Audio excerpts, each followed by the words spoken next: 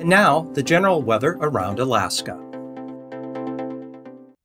Welcome everyone to Alaska Weather. I'm meteorologist Peter Chan, coming to you from the National Weather Service in Alaska region on this Tuesday, November 18th, 2025. And in the weather-related headlines across Alaska, well, up there at Utqiagvik, the sun will not rise again until January 23rd.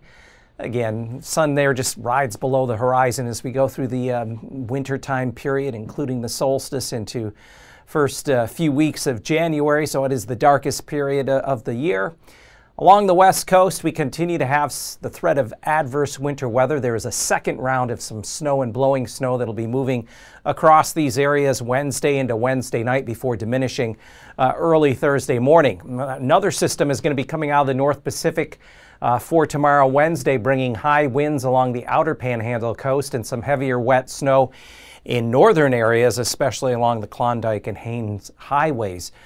Otherwise, as we look ahead into next week leading up to and through Thanksgiving, the storm track will be oriented along the Aleutians into the Gulf, though there are no major storms, at least at this time, on the horizon that should have a huge impact on holiday travel. But we'll keep a close eye on it because there's always surprises, especially when you're trying to look ahead several days out. But looking up there at Utqiagvik, so long sun, right there along the southern horizon, temperature this afternoon 9 above.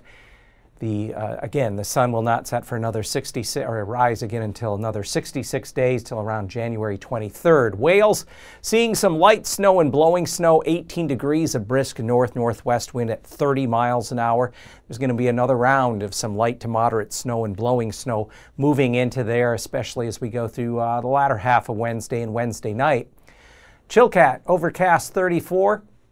This area above Haines will see some more wet snow, accumulating snow developing for Wednesday, especially as we go through the morning and afternoon. Several inches of snow is possible there. That's why there's a winter storm warning for Wednesday afternoon into the early evening. Port Alexander, between Sitka and Craig, high wind warning is in effect there for Wednesday morning and afternoon. Winds could gust as high as 60 miles an hour from the southeast as a front butts up against the outer coast of the Panhandle. This afternoon, mostly cloudy, 45. And again, I forgot to take that out, but as far as any northern lights, we don't have any Earth-directed sunspot groups that are going to hurl any big massive coronal mass ejections toward us. That sunspot group is currently rotated around away from Earth, so we'll get a little break for a while. And only other astronomical note is that later Wednesday evening is the new moon of November. So quick checking the hazards. We have warnings in the southeast and advisories and warnings here in the west.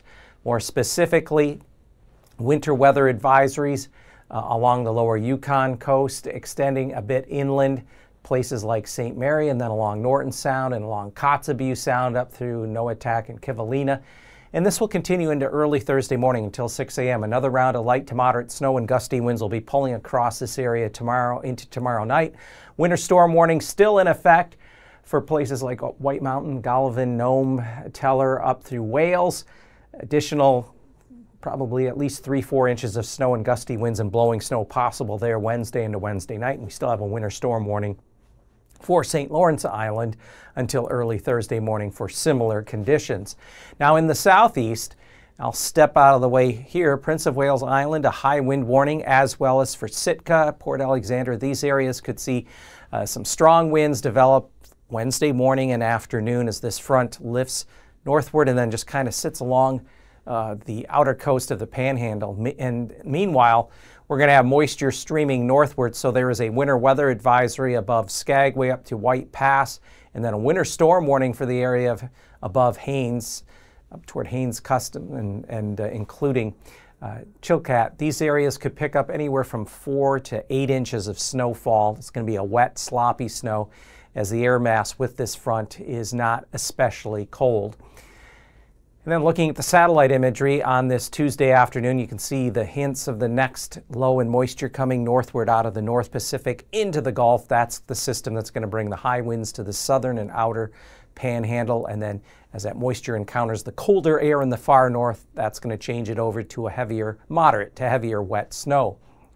Looking further to the west, we have a frontal system pushing toward the Pribilofs, and a secondary low that's going to take shape along that front, and that's what's going to lift northward and bring additional rounds of light to moderate snow with gusty winds blowing snow along the west coast from the lower Yukon Delta on up through the Seward Peninsula and along the Chukchi Sea coast as we go through Wednesday night before things begin to taper off Thursday morning.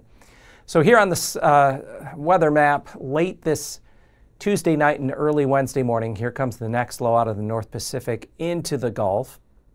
We have one low departing up the Chukchi Sea. Here comes the next one that's going to brush the west coast with additional light to moderate snow and blowing snow as we go through Wednesday into Wednesday night.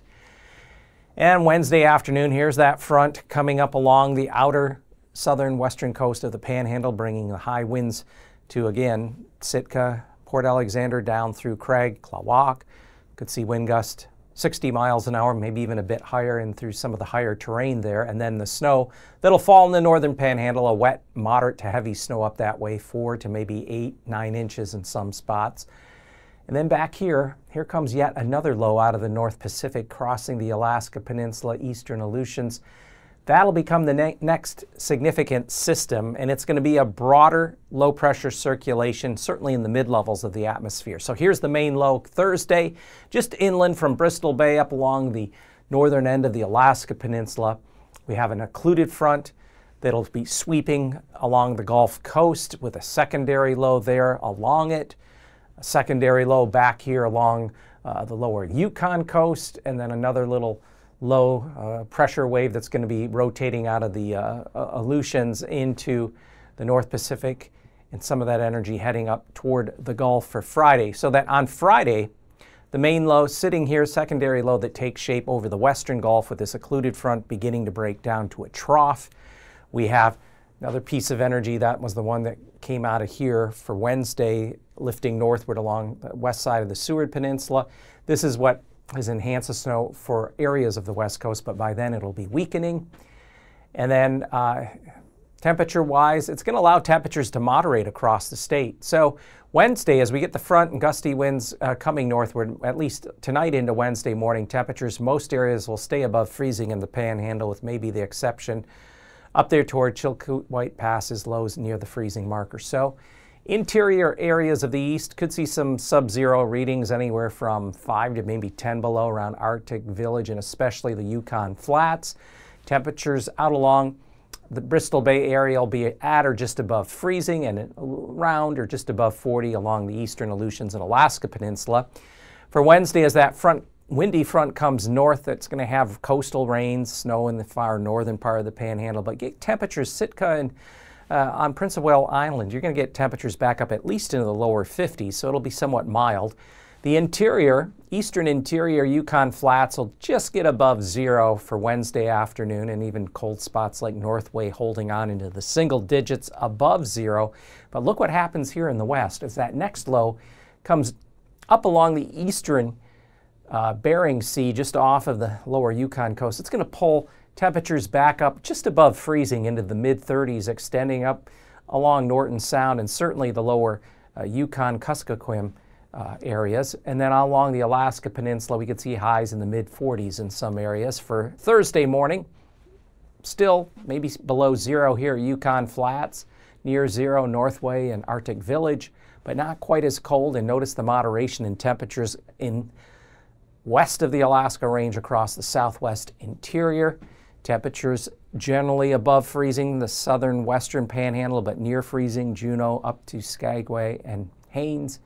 And then temperatures Thursday afternoon, still could see a 50-degree reading, Prince of Wales Island, but cooler in the north, only in the 30s for highs, little above freezing. And notice the moderation in temperatures along the Alcan border, especially the Yukon Flats. It'll be a good at least 10 degrees warmer than what we expect for Wednesday. And out here along areas of the southwest interior, temperatures will moderate to near freezing, not quite as mild, but still that milder air coming northward has modified temperatures across the western half of the mainland and along the western North Slope and Brooks Range, with highs in the 20s there and readings still around or into the lower 40s, especially from near Homer down through Kodiak City and extending down into the eastern Aleutians. So here's the 6 to 10 day temperature outlook, November 24th through the 28th, falling within the period of Thanksgiving.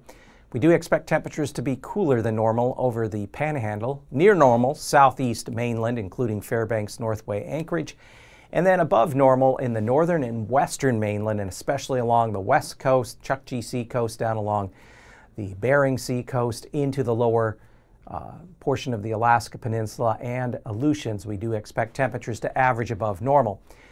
Now, the precipitation amounts are not looking to be especially heavy, even though the storm track is going to kind of orient across the Aleutians into the Gulf. It's not as aggressive or as moist as what we've seen here more recently, but still there could be a bit above normal precipitation over the southwest mainland, especially around and inland from Kuskokwim, Bristol Bay, and the Alaska Peninsula.